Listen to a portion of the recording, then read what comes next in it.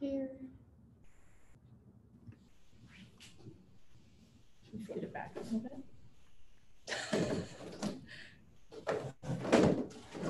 It's mural. Hi. Hello. Hi, Megan. Hi.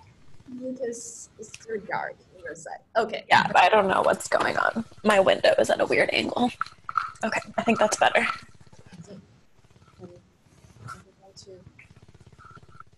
Should I move this a little bit?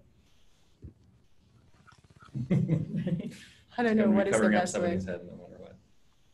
As long as we can see the chat. That's yeah, but hello everyone. Welcome to join our info session today, online chats.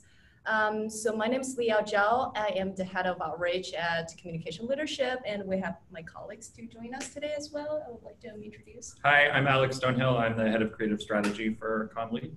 And I'm Heather Werckle. I'm the Assistant Director of Academic Services for ComLead. And today we also have our student representative, Megan, to join us. Megan? Hi, I'm Meg, cohort 18. Yeah. So before we get started, we just want to make sure that you can hear us very well. So could you please tap yes in the chat box if you can hear us so we can know. Okay, perfect. And also thanks, this is our third online chat. So whether probably most of you have already participated in our info session before, either in person or online. If this is your first time to join us, could you please also tap in the chat box says first time so we can notice about that. Okay, so many of you are first time. So we can go over with our program overview and our history very briefly before we start with our Q&A session. So for people who join us for the first time, you can get a chance to know more about our program. So in terms of our history of our program, and I want to share with that, our program has been around for 20 decades. So oh, sorry, 2 decades, 20 years, sorry. Yeah.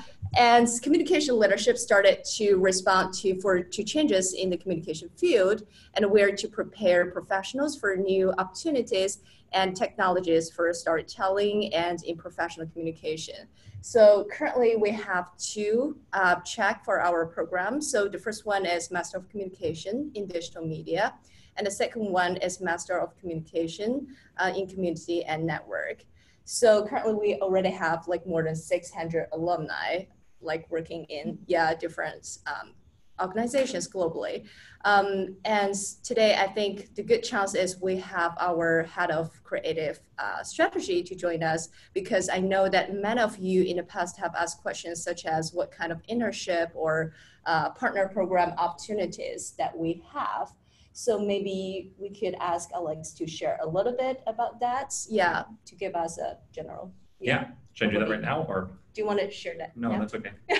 Now is good or later? Yeah. Okay. A big part of my role here is to develop our community partnerships and our partnership program, which essentially is part of our ethos at ComLead is to take our learning beyond the classroom and give students opportunities to apply the things they're learning in classes out in the world as ways of both building their portfolios and making community connections, building their networks, and also sometimes earning a little bit of support, financial support for their tuition and expenses for being in the program. So the main way that happens is through what we call the partner program, which are tailored opportunities that we develop with different organizations, usually mission-based organizations here, mission-driven organizations here in the Pacific Northwest. And they're 1-quarter projects where students are paid a $1,500 scholarship to do basically less like an internship and more like communications consulting work. So sometimes that's producing a video that an organization needs to hone their message. Sometimes it's more of a broader messaging strategy.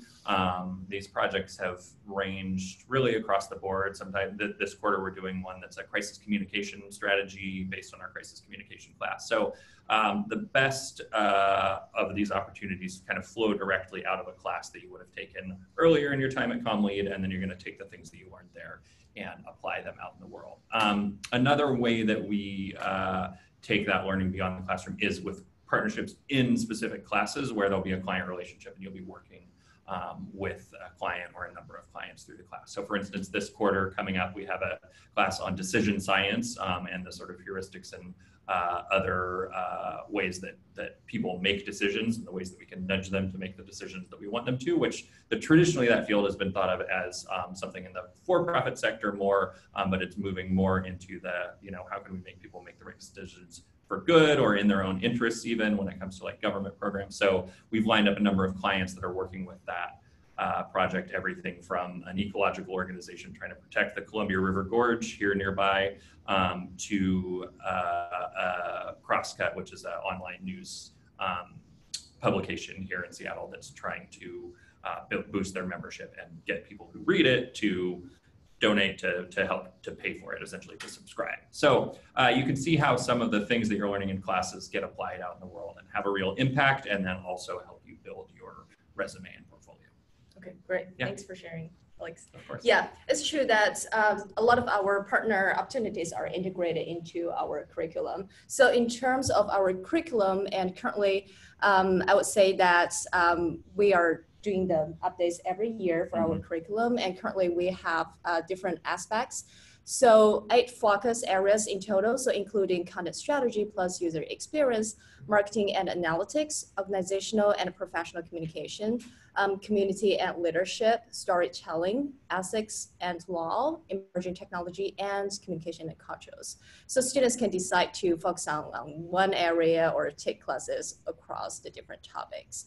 And I want to say for the curriculum, maybe our students, Megan could share more about that, because as a student, you have through like Werckle already. So let me give the conversation to Megan a little bit. And would you like to share a little bit about what is your favorite class in your program so far? Yeah, absolutely. Can you guys hear me okay? My headphones are weird. Okay, great.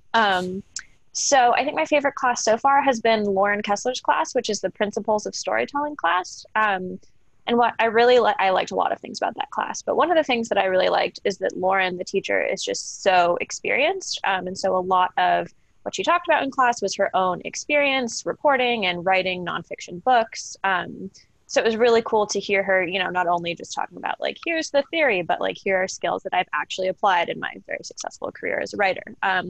So I really liked that piece of it. And also just the skills that we learned in that class, I thought were really useful. I'm a content writer and I do a lot of blogs and articles and things like that for healthcare. And the way that Lauren kind of approaches storytelling is through a lens of, what's the issue that we're trying to bring, light to or trying to teach people about, and what's kind of a small story that we can tell that highlights that issue. So people in the class did so many different things. There was a girl who did a story about Camp Kesem, which is a summer camp for kids whose parents have cancer. There was a girl who did a story about a wildlife marine rescue, a woman who worked in that space.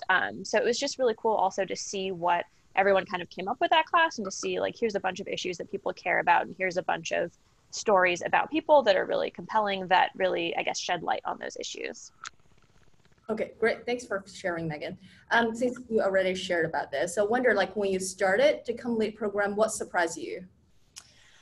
A few things. I think one of the things that you were talking about earlier with all the different focuses of the program, I think it was really interesting to see all of the different, I guess, skill sets people were bringing to the program, or skill sets that people were hoping to learn in the program. So one of the things that I've really liked about the core classes so far is that there's such a diverse group of people and skills in those classes. So for example, you'll get put into a team of 4 or 5 people, and someone's got a design focus, and some people has more of, I guess, like a community engagement focus, and some people have more of a strategy focus. So being, working in teams with all of those different types of people, I think is really cool.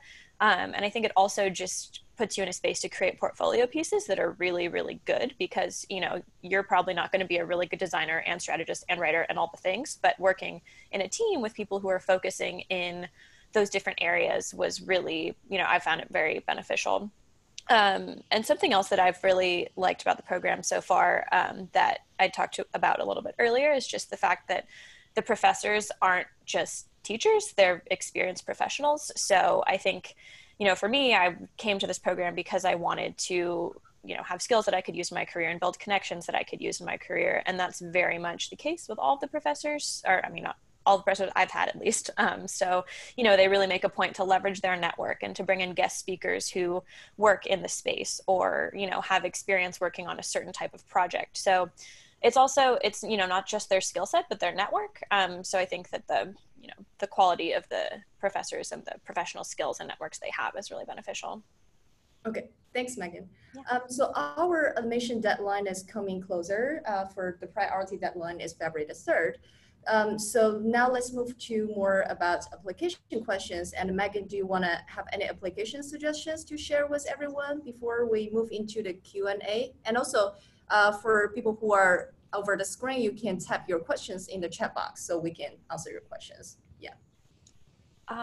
Yeah, I mean, I guess my biggest tip is proofread and have someone else proofread. I write for a living, but I make a lot of little errors, and I'm very thankful that we have Mary, our copy editor. And I think that that's the case with like anything, you know, you spend so much time working on a personal statement or something like that. And, you know, it can be really beautifully written, but it's really easy to make small typos. So I guess just make sure that you have someone proofread and have someone help edit.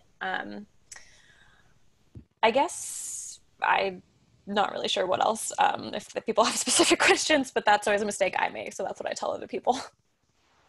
Okay, so now we already, thanks Megan. So we already get a couple questions from our students. So let's start with the first one from Marion. So could you please, could you describe an ideal candidate for the program?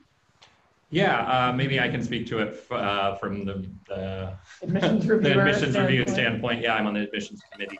Probably will be this coming year. So I think the main thing that we look for, like Meg said, it's not a specific background or a specific profile. We have people with a lot of different undergraduate majors, a lot of different skill sets, a lot of different levels of professional experience.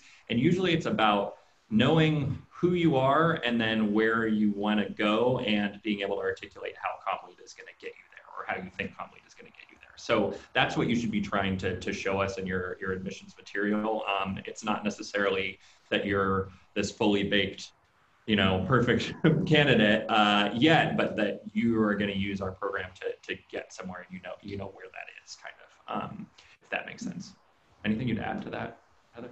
We can change, yeah. Okay. Okay, we'll just, It's your section now. we're swapping seats here, since I'll probably be answering a lot of these. Yeah, I mean, I would totally agree with everything Alex said. He's an admissions reviewer, so obviously his opinion was one of those that makes the decisions. But because of the type of questions I get, we want to stress that we're not looking for someone with a specific work background or a specific, you know, academic background. You have to have a bachelor's degree to apply. But other than that, it doesn't matter what your major was. It doesn't matter if you've ever taken a comm class or if you've worked in the industry. It's really, like Alex said, where do you want to go and how is this degree going to help you get there, and can you articulate that very clearly? So I definitely want to stress that, because that's one of my most common questions I get. Do you have to be a comm major? Do you have to have worked in the industry? Nope and no. Yeah, and I guess one more thing I'd add is that one of the core emphases in our program is storytelling. It's kind of at the center of everything that we do, and that in some cases is expressed really specifically in storytelling classes where we're learning to create videos, or the class Meg referenced, and sometimes it's a little bit more loosely, but that's something that certainly you can learn and you will learn in our program, but bringing some of those instincts to the application can be really good too. So I would just define that from, rather than a list of things that you've done and a list of accomplishments, you have a space in the application to upload your resume, and that's the perfect place to give us that list. And then beyond that, you know, in the video and the written statement, tell us stories about who you are, and again, about how you think that this program is going to help you transform, get where you want to be, and make those distinct stories, right? You don't need to say the same thing in the video as you do in the written statement. I would use those two different venues. We definitely look at all of every application. So, you know, we want to hear something different in the video than we hear in the written statement. That's a great segue to the next question, which is asking about what makes for a great application video. How specific does our story need to be? So as someone who's watched a lot of these videos, what are you looking for? Yeah, that's a good question. So we're definitely not looking for them to be, this is very explicitly laid out, but they don't need to be like highly produced or anything like that. We've become more and more, a few years ago, we would, you know, the running joke was like, uh-oh, it's a vertical video. Even that's changing now. So none of that technical stuff really matters beyond our ability to comprehend it. It needs to be, the sound needs to be clear enough to hear it. It needs to be easy to watch, but it doesn't need to be technically proficient beyond that. It's really much more about, I mean, honestly, having a video that can kind of get our attention in some way based on what you're saying. And again, that's, you know, these kind of storytelling principles of giving us some kind of hook where, you know, how can you help us remember you? And I'm not talking about like gimmicks, don't just be the person with the funny hat, but say something meaningful about what you want to do in this program and who you are. And that will usually be the thing that kind of like sticks in our heads and that we'll be able to remember both when we go back to the applications and even once you become a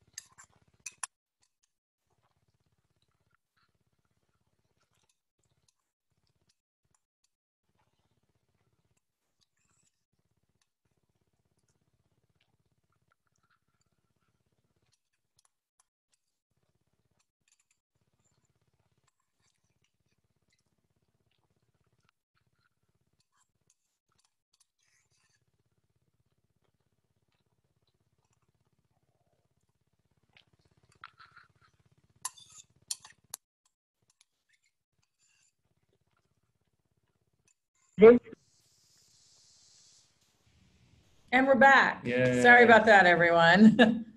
We had a Wi-Fi issue in the building. All right, let me get back up here to what our questions were.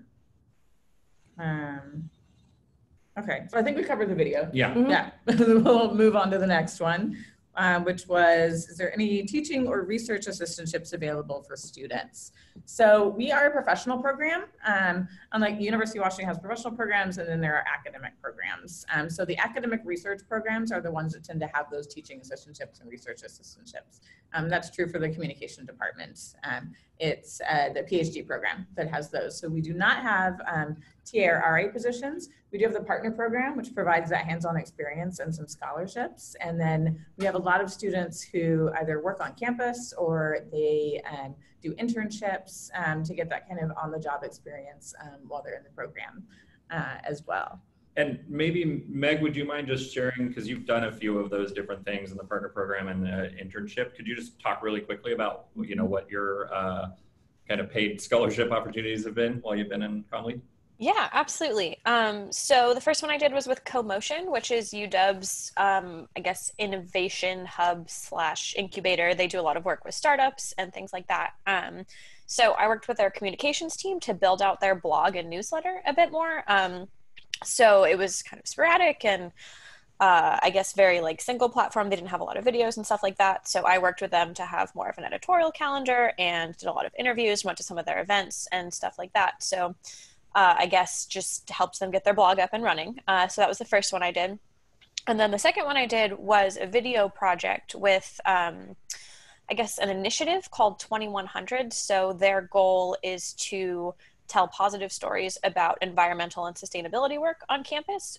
So I worked with them to, I guess, both kind of define their brand voice and figure out what they wanted these videos to look like, and then also create 2 videos for them. So, I mean, they were both really cool opportunities to, I guess, step outside my comfort zone a little bit. I guess I'm very comfortable with writing. That's what I do for the most part. But I did a bit of video work in undergrad, but hadn't done much since. So the work with 2100 was a really good opportunity to get back into that and to do, I guess, just sort of to apply it to a new skill. So I've always been interested in sustainability and science communication. So that was also a really cool way to, I guess, have another portfolio piece that speaks to that side of my interest. So, and also it's really nice to have a scholarship. So it's, it's a good opportunity both to get that hands-on experience and to have a few more things to add to your portfolio with real world companies or nonprofits or things like that, and also to get paid for it. So yeah, and as opposed to the sort of research assistantship model, these tend to be more applied opportunities, as Meg's describing. And we're finding that more and more, it certainly should be said that there's not, there's not hundreds of those. There's, maybe a dozen every quarter or something like that. So not every student has that opportunity. Not every student wants that opportunity, but we are finding more and more that the word is spreading around campus, that different units are coming to us and saying, oh, this thing that you did with CoMotion, we would really love to do that at the School of Public Policy or the School of Social Work. These skills are very useful around campus and around the community. Everybody is looking for these kind of communication skills. So we're working on building as many of those partnerships as we can, both here on the campus and even working on developing some fixed quarterly internships with different firms, PR firms and communication firms around Seattle as well. Great. So our next question is going to be for Alex again. Can you expand on what the new mid-career emphasis option is? Talk a little bit about that. Yeah, so that's it's in development right now. I've been doing research on it over the last 6 months or so, interviewing some of our students who have gone through our program recently, who have been, we're not usually really defining it by age, but more how much career experience you have, because, certainly I would say about a quarter of our students have 5+ years of work experience before they come to the program, something like that. So we're working on ways that we can serve those students and their desires through the program, which tend to be a little bit different than students who are coming straight from undergrad or just have a couple of years out in the workforce, and how we can then really continue to serve both of those populations and their different needs. So I'll try to remember all 3 of the pieces of this.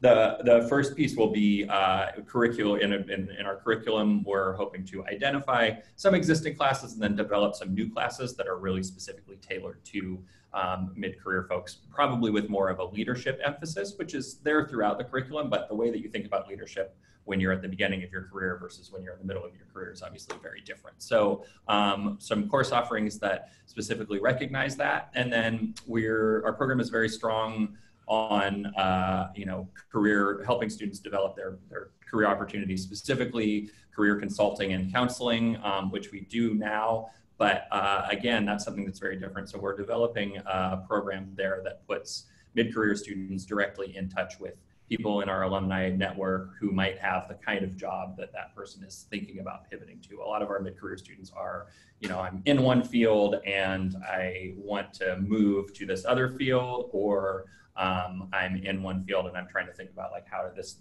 getting a master's degree is going to help me take the next step up the rung. And sometimes that's about both making connections, but also hearing from somebody what does that job look like, right? What does that job that I want to get actually entail?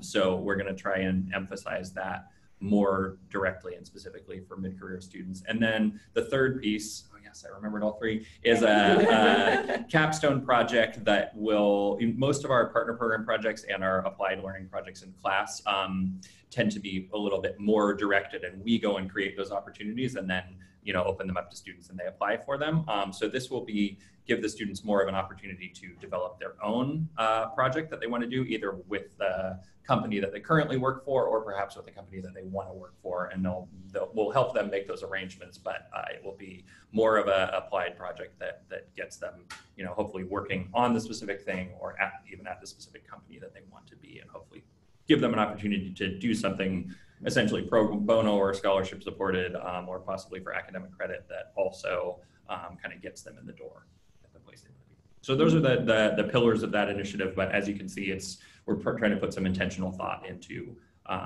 making the experience as productive and positive as possible for people who are at that place further along in their career.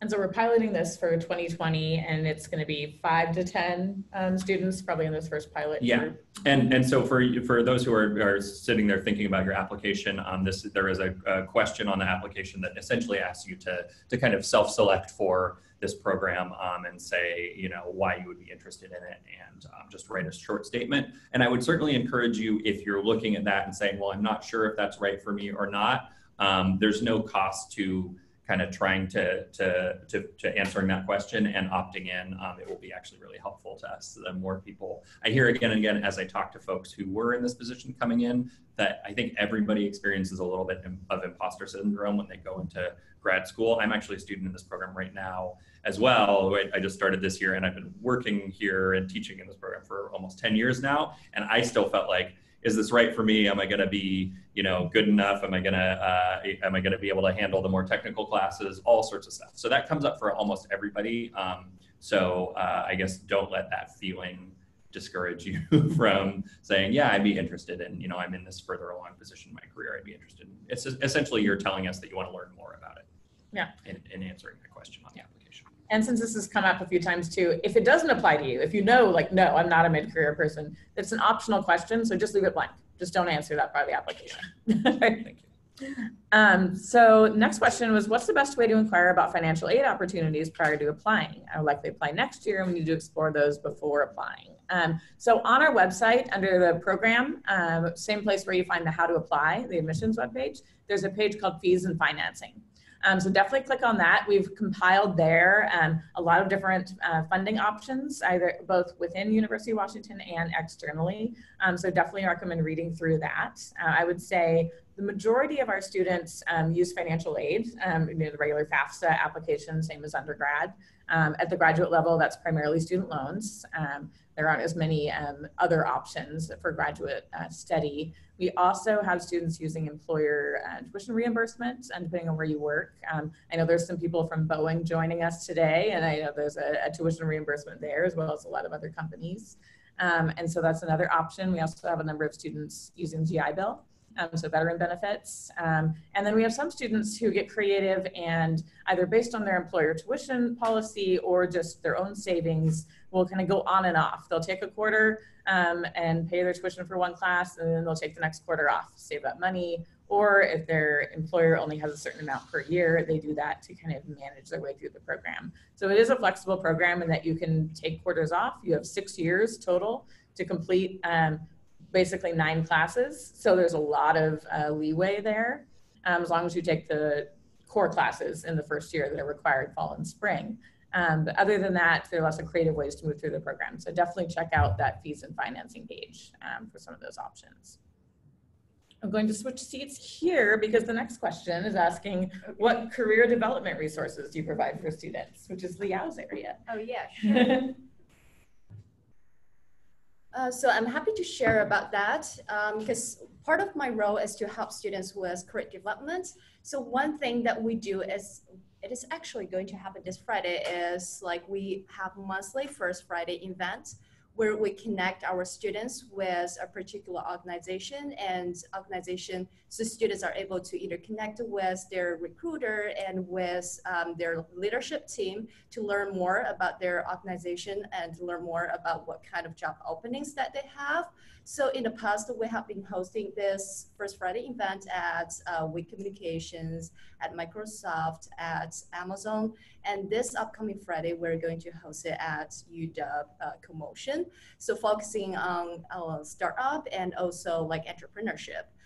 So that is a great way for students to make expand your network and get to know new people. And so I would say one of our student active from cohort 18, she actually went to our October First Friday, last October at We Communication, and she got a job through that networking event.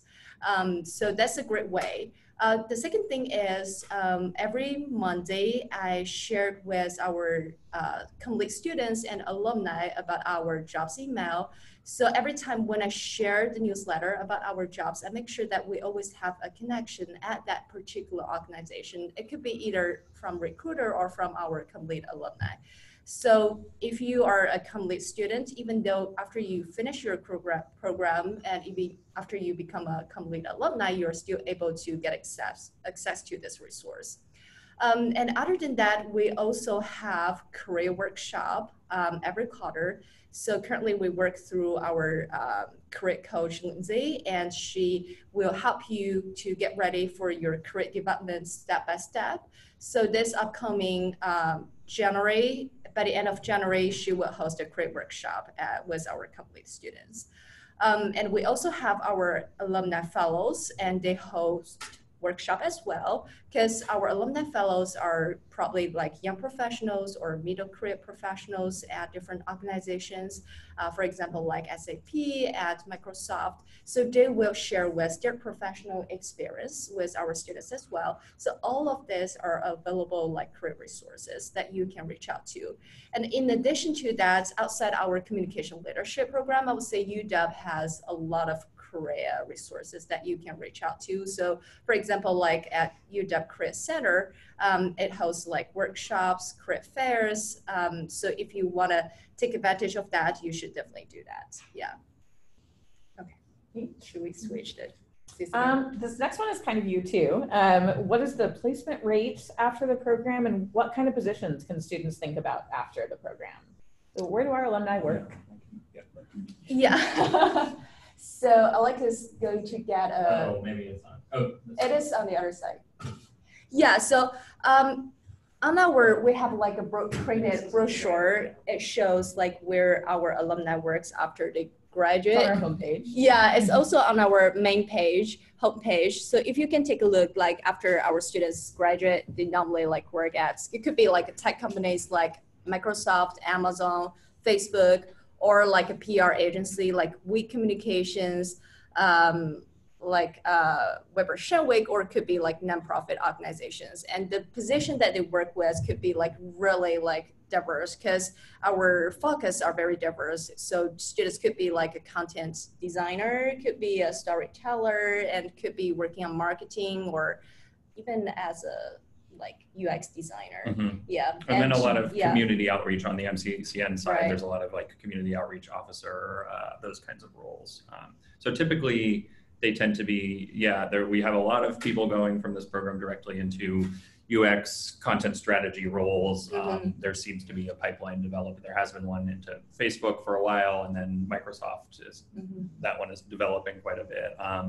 You know, we have alumni at Amazon who do things like, I guess their job titles are content strategy, but they'll be like the people who write the product blog for Amazon Web Services for specific products.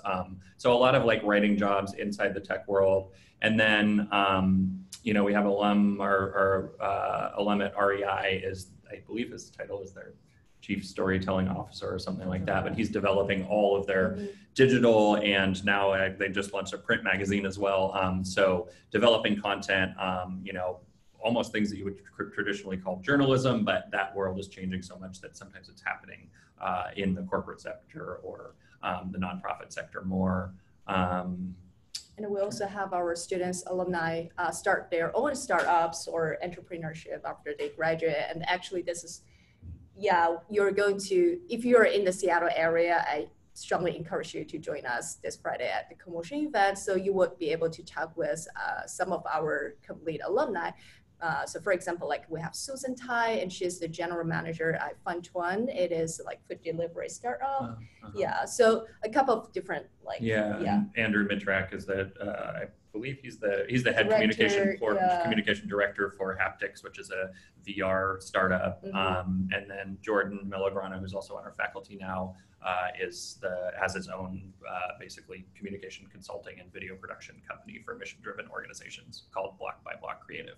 So we have a lot of students who are in the startup world, either at a small company running the communication role, or starting their own company. And then obviously as the companies get bigger, the roles get more specified, but they tend to be everything in the communication and community oriented kind of world.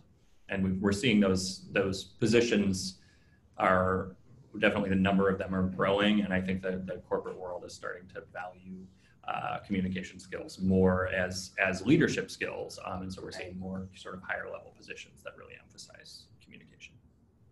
Yep.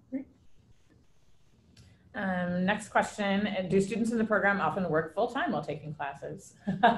Yeah, I'm sure Meg can probably speak to that a little bit. I think it's very common. I guess it's probably about 50-50. Yeah, it's just under half right now. We just shifted. Yeah, so typically we would recommend for students who are working part-time to take one class a quarter. That's what I'm doing, and it's manageable. I have 2 small children as well, and my wife is in grad school, so it's definitely doable to work full-time and take one class.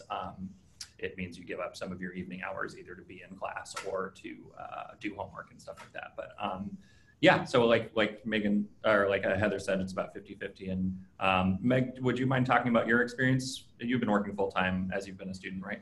Yeah. So I've been working full-time the whole time and just taking one class at a time and taking summers off. And that's been manageable for me. I think it's a good balance. I've had a few friends who've done full-time school and full-time work, and it seems like it's very scatterbrained and just kind of hard to focus on everything and do everything well.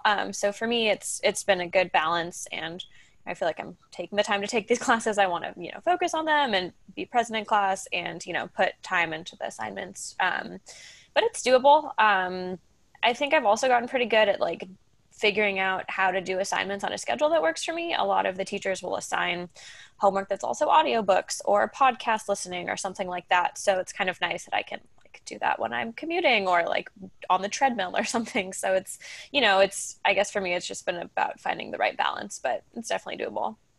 And we actually discussed this a little when we were talking about the faculty. Oftentimes the faculty will be more accommodating, I think, because they're in the same boat kind of. Probably 2/3 of our faculty are working professionals who, come and teach the class as an add-on to what they do at their day job. And usually it's obviously related to what they're doing there, but that means that they're going to be able to relate to your feelings having come from work and then going to class and the time constraints that come along with that. And then the other 1/3 or so of faculty are sort of will be professors or lecturers here in the communication department typically who are more in the academic world. And I think that's a great balance of having kind of some of each.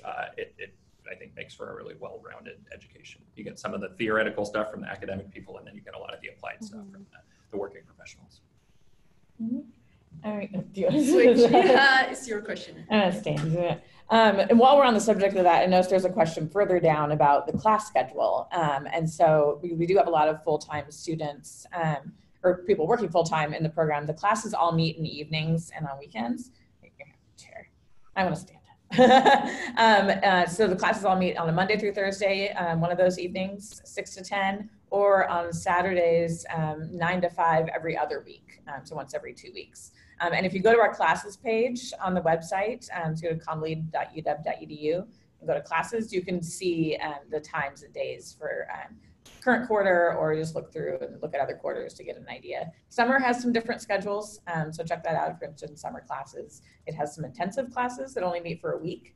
So it's a great way to get, a class, taken care of in 1 week, take a week off work, and then you have the rest of your summer free. So lots of different options there for full-time workers. And next question was, how competitive is the program? What's the acceptance rate? All depends on how many applications we get. We have a fairly fixed size for the cohort based on the size of rooms on campus for our core classes. We've had around, last several years, it's been about 85 students per cohort. That might go up a little bit in the future, but it's that around 90 students is kind of what we're aiming for. And so last year we got about 350 applications. So it was about a third of applicants got admitted. So again, it all depends on how many people apply. We're hoping to get more. Every year for the last 5 years, it's gone up. We've got more applications every year. So we'll see what happens in February. All right, what is the process if I want to pursue both tracks once admitted? This is on hold right now. So we're working with the graduate school. We've had to change how that happens and how that works. So the answer for right now is I don't know, because we're waiting on a number of people to get back to us and for the university to figure out how that's going to work. So for now, if you are interested in both, in your letter of intent, definitely mention that. You have to apply to just one coming in. So do not submit 2 applications. You're wasting money. It would just be a duplicate. The admissions committee reviews all of the applications for both degrees. So only submit one, choose which one you feel is the better fit. And then we will be communicating with students once they're enrolled as to what that process will look like once it's figured out. But we're relatively confident that it will continue to be a possibility going forward. We're just figuring out how that will happen. We've had to change how that works. So stay tuned, to be determined on that. But again, I definitely want to emphasize, do not submit 2 applications. You're wasting $85. Like, please don't, because it's just a duplicate. So pick one. And if you're having a hard time deciding which one to apply to, what I usually recommend students do is go to that classes page that has all of our offerings for the current year and the last couple of years, and keep a tally. Look at the classes you're interested in. They'll say MCDM elective, MCCN elective, or track neutral. Track neutral applies to both degrees, so it doesn't matter what degree you're in. You can take as many of those as you like, but kind of keep track of how many you're really interested in are in the MCDM or the MCCN, and usually you'll find that you're interested in more classes in one degree than the other. That's the degree you should apply to. So I find that's really the best way to choose, is by what you'll actually be taking. Already answered that. Oh, is this a suitable program for people interested in working in the entertainment industry, specifically in Hollywood? That's a great question. So we just had a profile that's on the website of Sam Juneman. I guess she's more in music, but in LA at Universal Music Group, and she talks in that profile. It's an interview with her talking about how she leveraged her skills that she developed in the program to start with a social media role, and I think now she has more of a artist-facing role where she kind of liaises with the artists. So there certainly is a pipeline there. We're definitely teaching a lot of digital storytelling skills, which tend to be, as opposed to a film school where you might be learning to do a specific role on a bigger production, like do lighting or be the cinematographer or be the continuity person or whatever it is. We tend to kind of start from the ground up and teach these classes so that you learn how to do everything, and you're going to learn the technical stuff, like how to run a camera if you don't already know, or how to edit in Adobe Premiere or other editing software, but that's not the core emphasis. That's like almost a side skill that you learn by doing, and most of the emphasis of the actual classes is around the storytelling skills and those principles around the interpersonal dynamics of running a production team, maybe the dynamics of working with a source or working with an actor, those kinds of things. So I would say, I'm trying to think of other alumni who are in like Hollywood per se. We have a lot more people who are in, production companies, smaller production companies that are working for nonprofits creating or corporations creating video assets for them. As far as like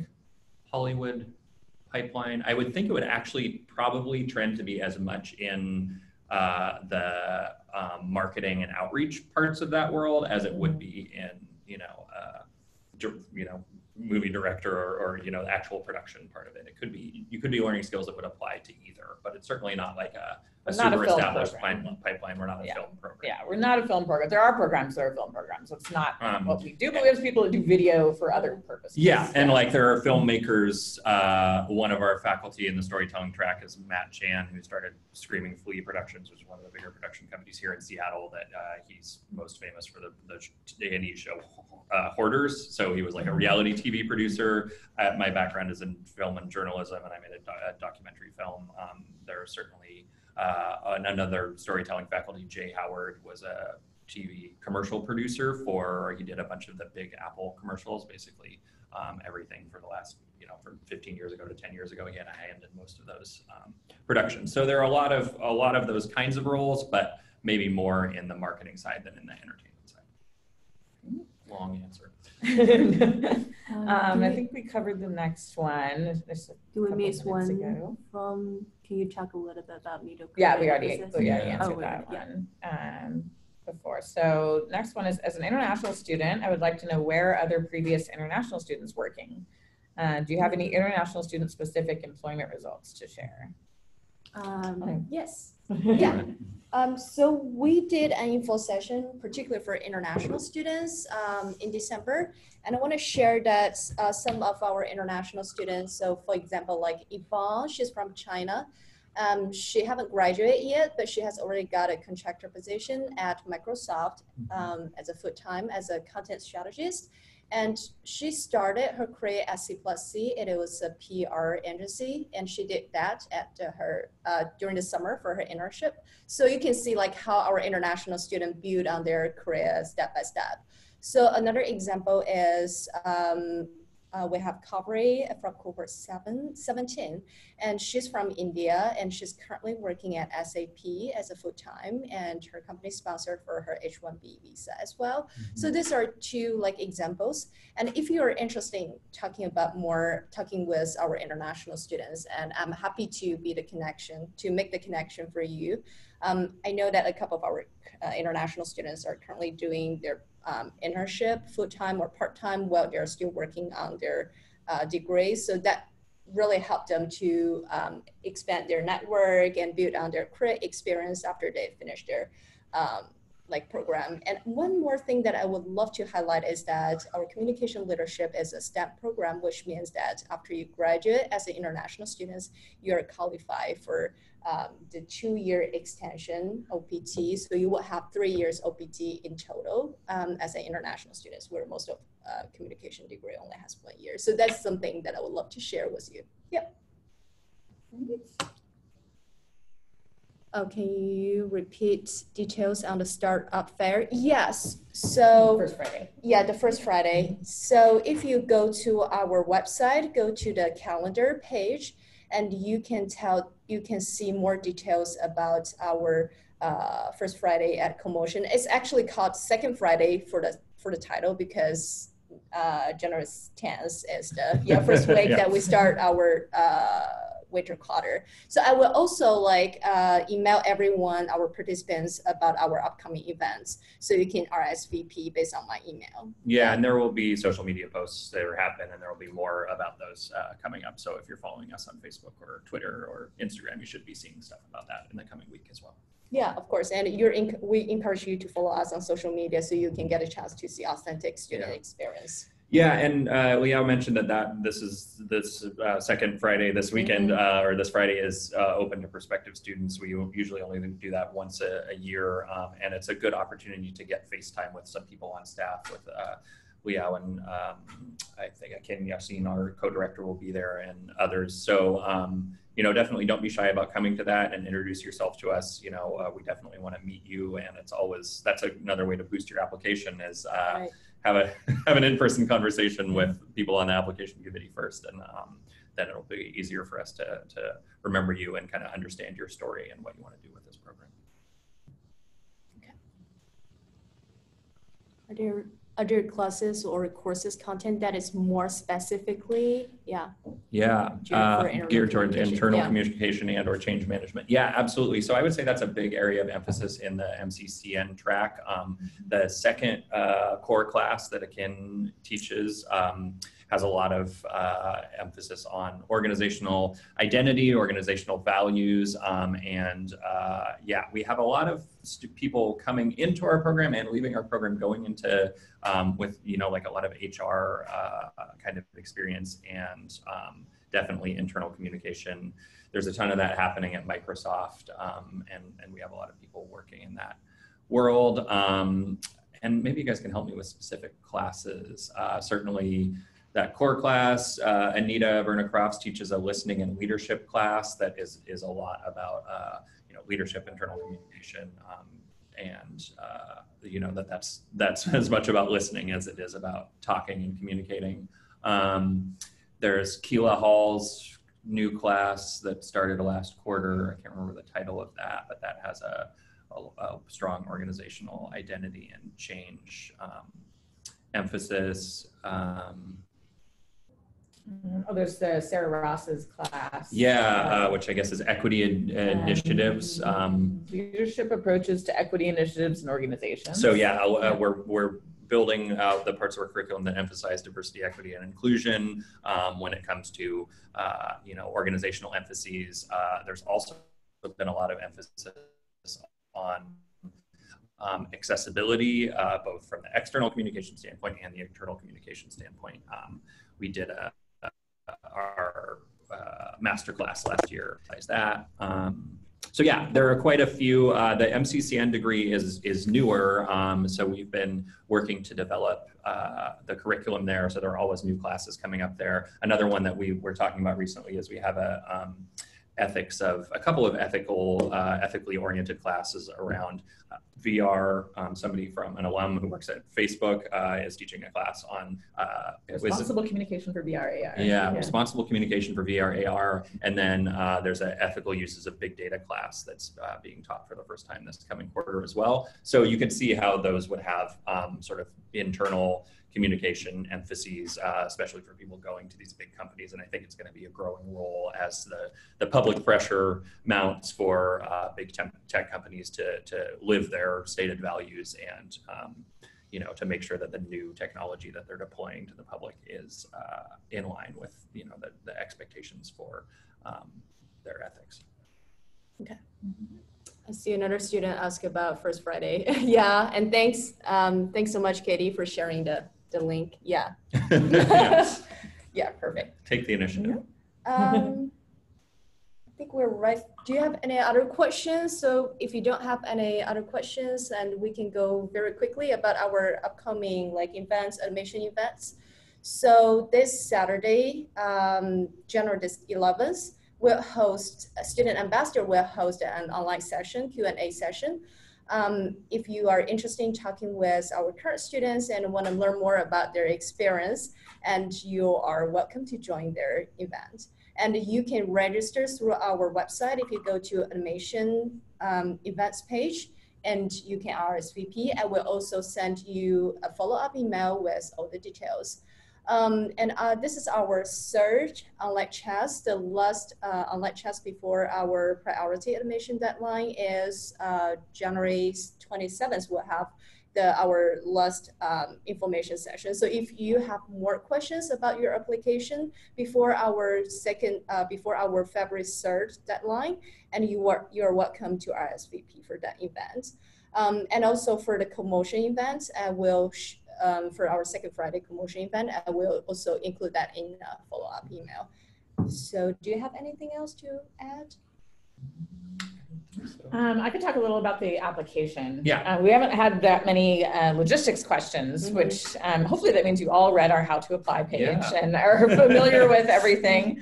But just some common questions that come up about the application. First, it's all online. Do not mail anything. Anything that's mailed will be shredded. So please don't do that.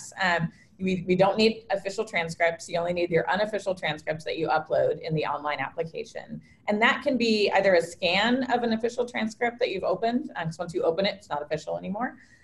Or if your university has like a web portal where you can print out your academic history, make a PDF of that, that works too. It just has to be something that shows the classes you've taken, grades received, and any degrees that you've been granted for that. The other thing about your recommenders, make sure if you haven't yet, designate your recommenders in the application as soon as possible. Those are due by February 3rd as well. I mean, the application deadline is a completion deadline for all aspects of the application.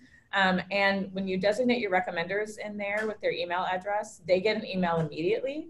So first make sure they've already agreed to write your recommendation before you enter them, because that email goes out by the system as soon as you enter them in the application. But you want to give them plenty of lead time there to complete that, so that you're not designating them on the deadline and then it tells them this is due today. Because I get a lot of angry emails from people saying, how am I supposed to complete this in 2 hours? So designate them now, give them some time to complete that recommendation so they can get it in by the 3rd. I think the other thing, the deadline is midnight, so 11:59 Seattle time on Monday, February 3rd is when your application is due. TOEFL scores, for those of you that have to submit them, be sure you request those at least 2 weeks before that deadline, because it takes 5 to 10 business days for us to receive those scores. So don't wait until the deadline to request them, or your application won't be finished in time. So we do need everything to be in by midnight, February 3rd. And a lot of people don't realize how long it takes for those scores to send. It's not instant, it can take 2 weeks, sometimes 3 weeks. So request those as soon as possible if you need to have those sent. I think those are all the big logistics things about the application.